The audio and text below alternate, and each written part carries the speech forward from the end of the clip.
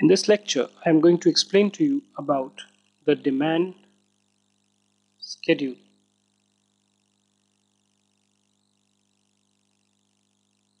Okay.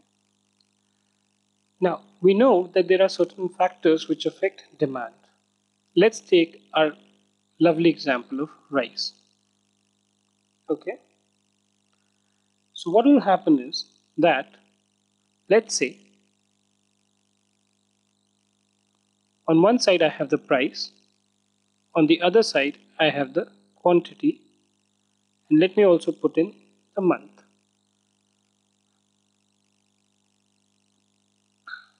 Let's say I take Jan, Feb, March. The price of rice was, let's say, 50 rupees price per kg. 50 in January, 40 in February, and 60 in March. Again, quantity is per kilogram. At 50 rupees, our dear friend Mr. X was very happy. He bought 5 kg of rice. In February, when the price went down, he said, well, I'll buy 8. Again, next month the price increased, so he said, I'll buy only 3. And some stock from here can be used to replenish this.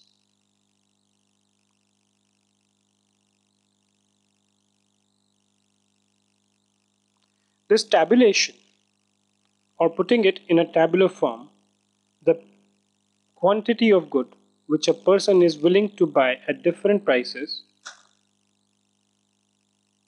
during a given period of time is called as the demand schedule. So demand schedule refers to a tabular presentation. Tabular means in a table format of various quantities of given goods at different prices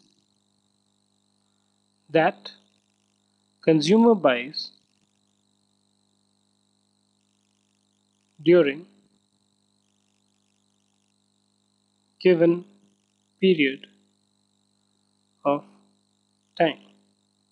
So what I did was, whatever quantity he was willing to buy at various prices during a given period, I've just put it in the form of a table.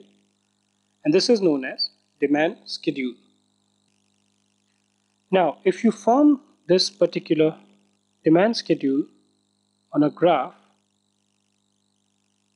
okay, wherein you put quantity on the x-axis and the price on the y-axis,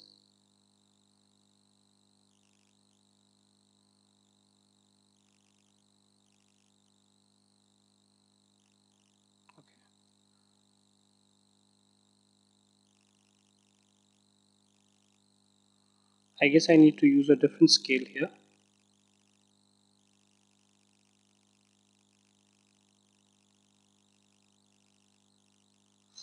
And let the price be 10, 20, 30, 40, 50, 60.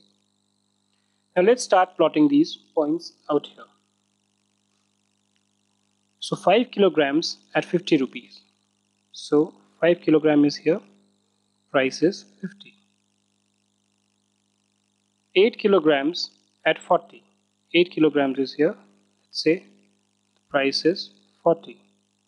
3 kilograms when the price is 60. 3 kilograms when the price is 60.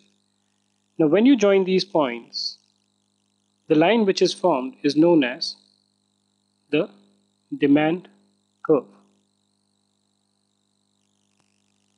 A demand curve under normal circumstances and other factors remaining the constant is normally downward sloping towards the right. Why?